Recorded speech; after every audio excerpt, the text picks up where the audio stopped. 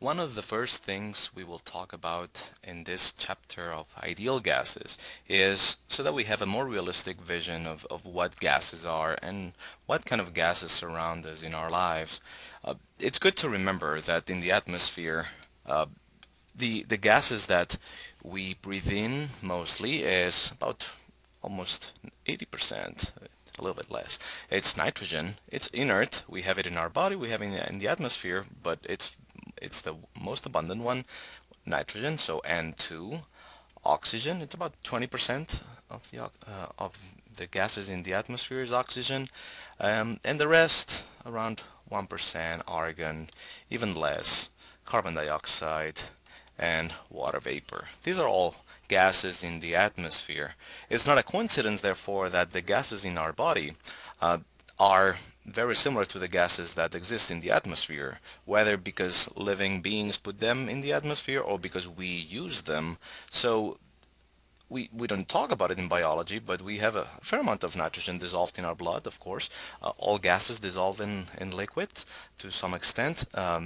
Nitrogen is pretty inert, but we have it dissolved in our body.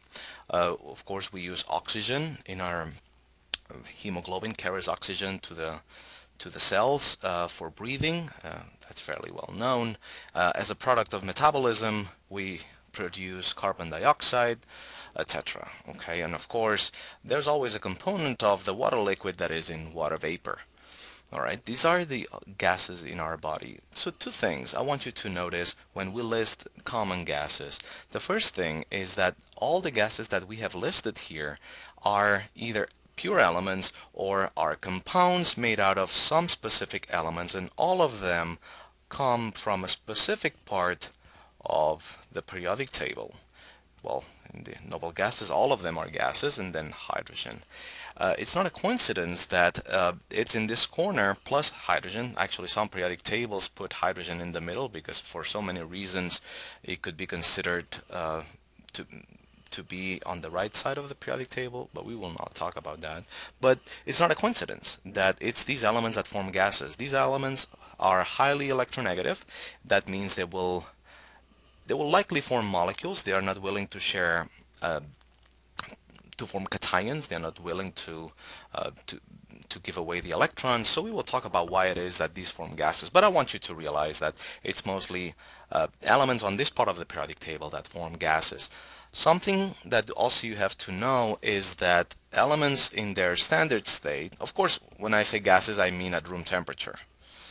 That's that goes without saying. All elements go through uh, temperature range going from solid to liquid to gas.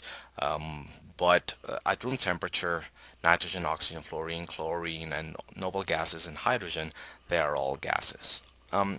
So in this chapter, when we talk about hydrogen gas, you'll have to know that hydrogen gas is represented as H2. You will also have to know that nitrogen gas is N2, that oxygen gas is O2, and the same goes for fluorine and chlorine. Noble gases, on the other hand, they're all atomic. So pay attention to this because when we talk about a sample of nitrogen gas, you have to know that it's nitrogen. There's two atoms of nitrogen together.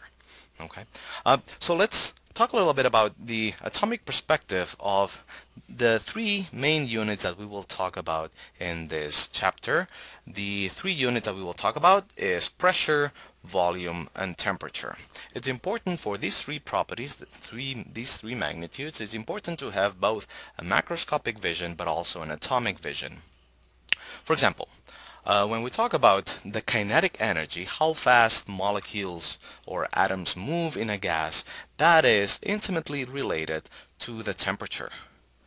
So every time we talk about higher temperature or lower temperature, it will implicitly mean that the kinetic energy of the particles of that sample increases or decreases, at least on average. There is a distribution of temperatures. Not all atoms in a sample or not all molecules in a gas sample will have the same velocity.